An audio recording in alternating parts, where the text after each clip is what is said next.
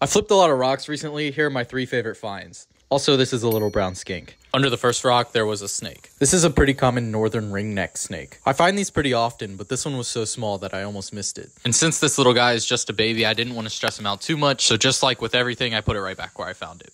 Under the second rock, there was a salamander. This is a marbled salamander, and it's on this list because I don't find them that often. In the fall, they come out of their underground homes to make their way to breeding grounds. Most mole salamanders do that in the spring. I found this American giant millipede crossing the road, not under a rock. They're not rare or anything like that, but I still get excited every time I see one because they're impressive animals. Another honorable mention is this tussock moth caterpillar. Those hairs are their self-defense. They come off and have been known to cause skin irritation. But I'll be honest, it's kind of a cool haircut. And underneath the last rock, there was another salamander.